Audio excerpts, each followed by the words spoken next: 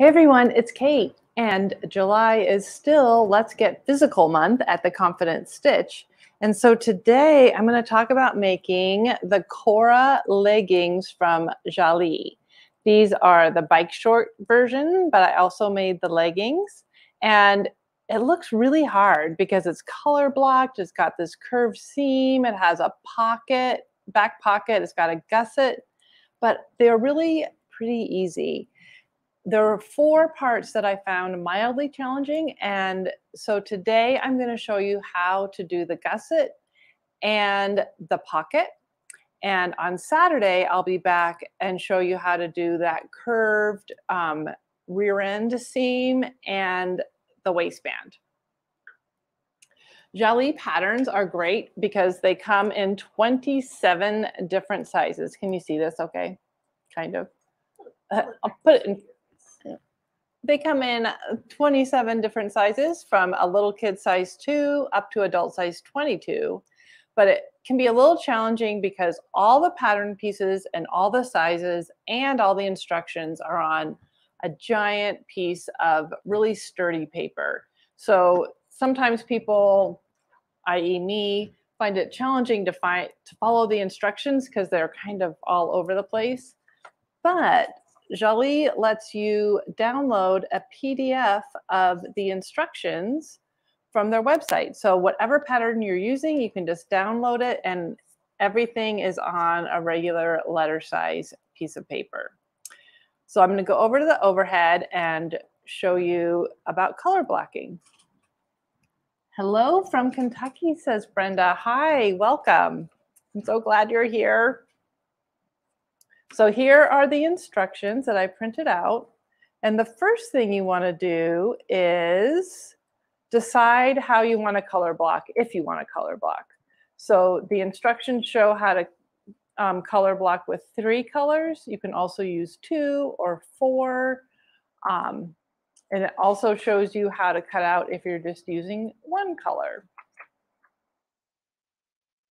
So first decide which pattern pieces you want to be which color, and then you'll just cut it out.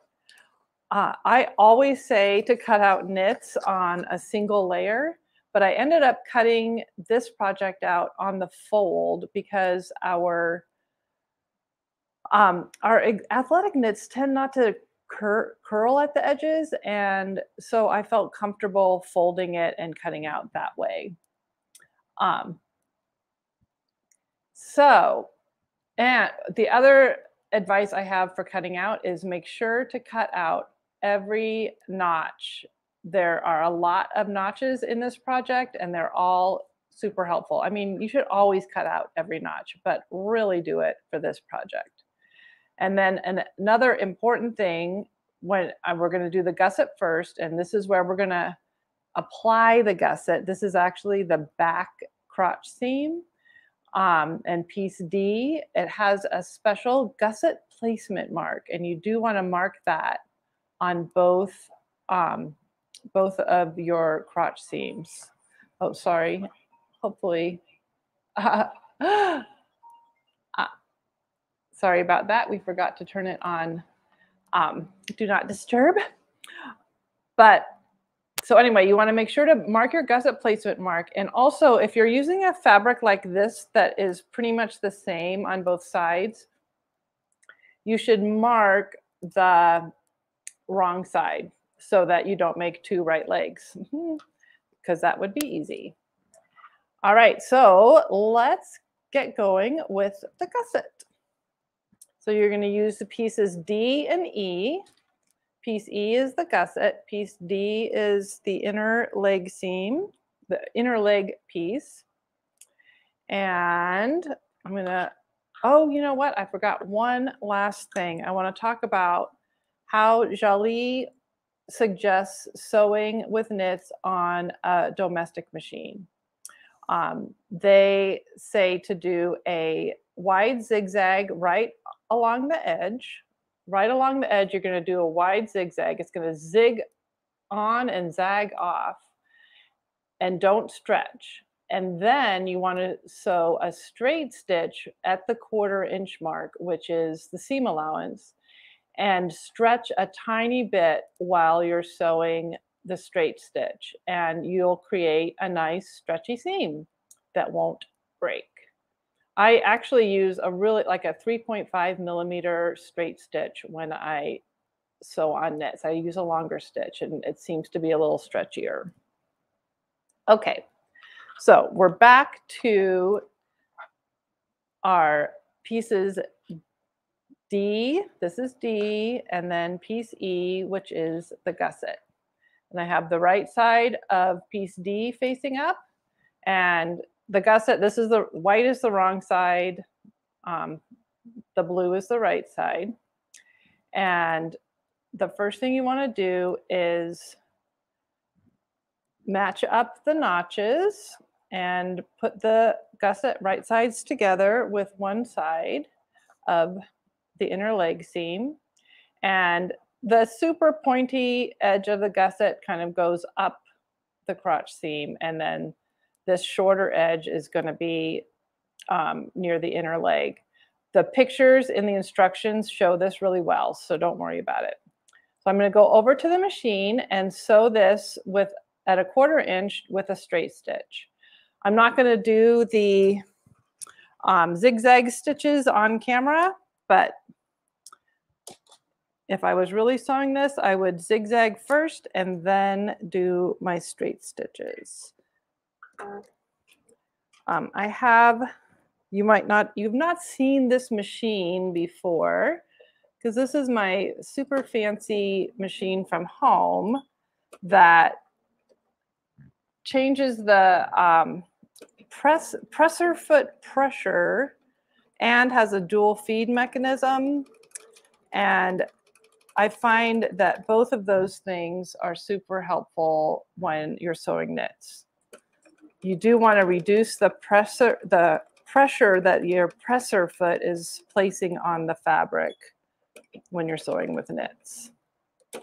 All right. All right, so I did that 1/4 inch seam. And now, just on piece D, the leg piece of the first side, can you see this okay? I'm going to clip on the gusset placement mark right to my stitches.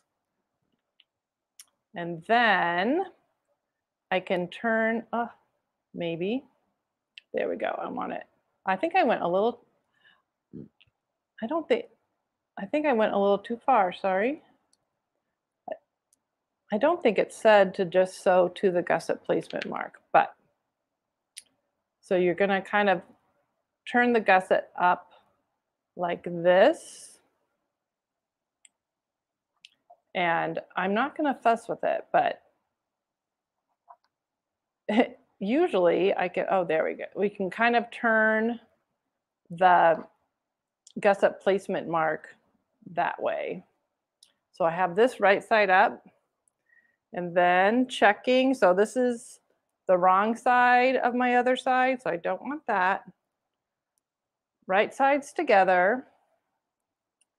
I'm going to line up the second half of the back crotch seam, lining up the notches and the gusset placement marks, and this other notch up here. And I'm going to head back over to the machine and sew this seam. So here it is from the other side and from this side. I'm actually going to sew it from this side. Oh, we just lost it. Okay, so I'm going to, I'm going to sew it so that I can see the gusset. I have in the past sewn and actually missed the gusset. So here I'm going to head over to the machine and sew it. Allow, right? Oh yeah, don't allow. Okay. We're having, can everybody hear me okay? Okay, good. So here we are back at the machine. And I'm just sewing at the 1/4 inch. And I am gonna stretch a tiny bit as I sew because this is a straight stitch on a knit. So it's, you don't need to stretch too much. Just give it a little bit of bounciness. And once again, I have it situated so that,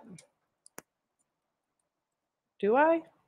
Oh no, I did it the wrong way, but, oh, no, I didn't. There we go. I have it situated so that I can see the gusset, so that I'm sure to catch it. Here we go. I'm gonna turn. There we go. Going past the gusset placement mark. And in the gusset area, you don't actually need to stretch it. It can be pretty unstretchy and solid. And there we go. So I'm going to head back over to the overhead. And there is the gusset. They do suggest top stitching it. You can use a straight stitch and top stitch it in place so it's nice and solid, but it really isn't that hard if you just make sure that you're oriented, that your right side's together, that it's going in the right direction. And the Jalie instructions have really good pictures. So there's the gusset. And now we're going to do the pocket. So the pocket comes in 2 different pieces. There's the pocket, piece G, and the pocket bottom layer, piece something else. I think it's H, but, oh, F, sorry, F and G. So I'm going to show you how they fit together before I put the elastic on. So there's the bottom layer, and then here is the pocket itself. And they're going to fit together just like that. But first, you're going to sew some elastic to this. It's a really pretty subtle little curve right here at the top of the pocket. So you're not sewing the elastic to this big curve that has notches. It's the unnotched small curve. And in the instructions, it tells you how long of an elastic to cut. And for every size, adult size, you cut 5 inches. And it's a 3/8 inch elastic. You'll use the same type of elastic for the waistband. And I'm using swimsuit elastic, but I think any 3/8 inch elastic would work. So the first step is to pin the elastic to the wrong side of this curve in the pocket. And you want the elastic to stick out over the top a tiny bit. So I'll show you what I mean by that in a sec. After I get the pinning done.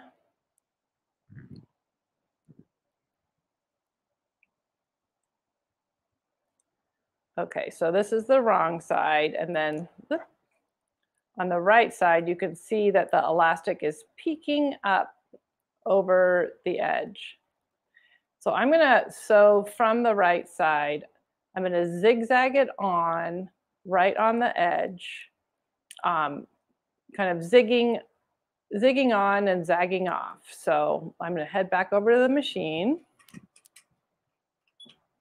Going to select my zigzag, and I made it a pretty wide zigzag, so it's 4.5 millimeters wide and 2 millimeters long.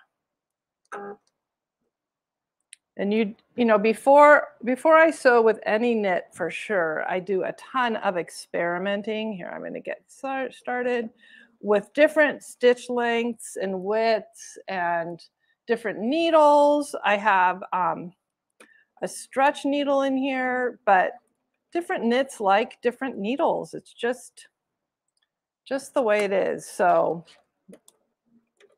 I always do a ton of experimenting. I'm not stretching the elastic at this point. I'm just zigzagging it on. Hopefully. There we go. And I'm not worried about back stitching because I'm going to be top stitching it in place. So I'm going to go back over the overhead. So after you zigzag it on, you're going to turn it again toward the wrong side and make a little curviness for the top of the pocket. And it kind of just goes that way, but I do pin.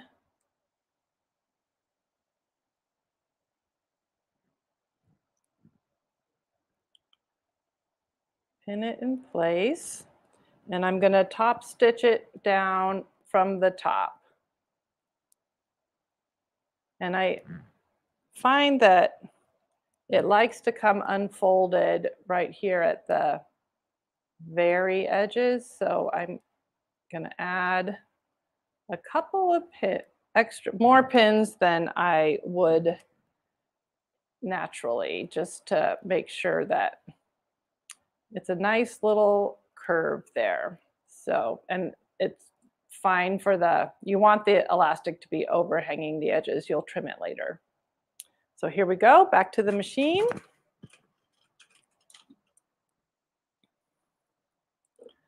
And the elastic is pretty thick, so I can feel that I'm catching it with my top stitching. So I will back stitch at this stage. It'll be sewn into the rest, into the waistband, but still.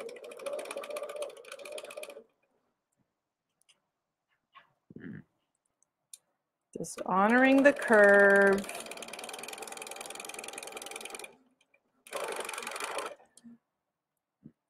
Sewing a zigzag always reminds me of when I was growing up, all the cool kids on swim team, their moms made their swimsuits.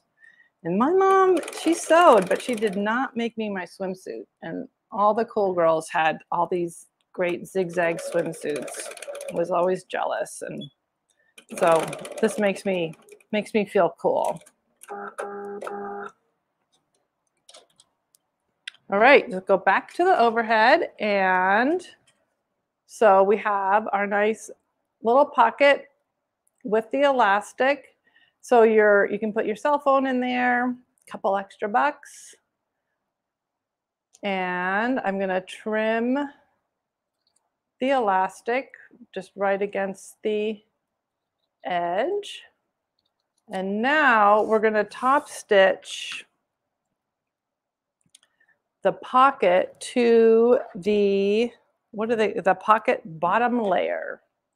So now that you've sewn this curve, the pocket's a little bit smaller than the bottom layer, but just up here. So you do want to match all the edges as best you can.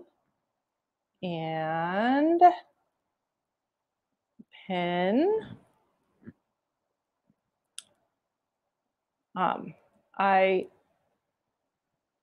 A lot of times I like to not pin, as you know, because I'm lazy, but this project I really did pin a lot.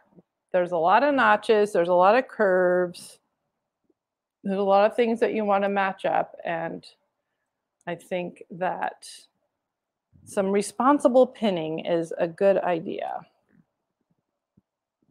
I'm using we have some silk glass head pins, and then these are fine pins that work really well with knits. I know that there are ballpoint pins that are special for knits, but I haven't been able to actually find them to get them in stock. So I find that the silk pins work really well.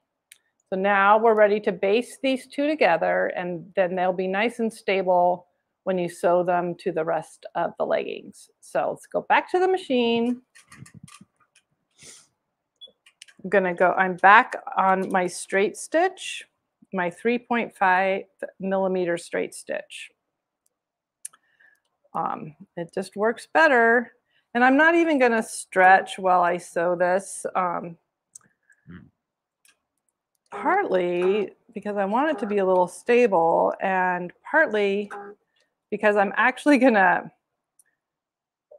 be a little bit outside the seam allowance. So probably when I finally sew this to the rest of the leggings, you're going to be able to see these basting stitches, because when I'm sewing with knits, I really like the whole foot to be on the both fabrics.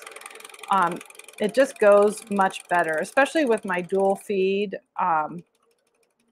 Everything just flows a little better, and so you'll probably be able to see these stitches after I sew the rest of the leggings, and I'll just grab my seam ripper and pull them out after I sew the seam. But you're just getting these together so they're nice and stable, and you don't have to fuss with them when you sew the curved back seam or anything. Needle down, pivot at these big corners, and almost done. Yeah, if you just, I really was able to make my first pair of these in an afternoon. I couldn't believe it. I thought it was going to take a really long time, but just one step at a time. The notches are super helpful. The instructions are great. So I'll go back over to the overhead, and so I have my pocket and pocket bottom layer ready to sew into the rest of the leggings. So I'll be back on Saturday at 9:30 a.m. Mountain Time, and I'm going to show you how to do the waistband and that curved back seam that makes these so fun and color blocked and 80s. So I hope that you will join me on Saturday, and we'll continue making these Cora leggings. Thanks for watching, and bye for now.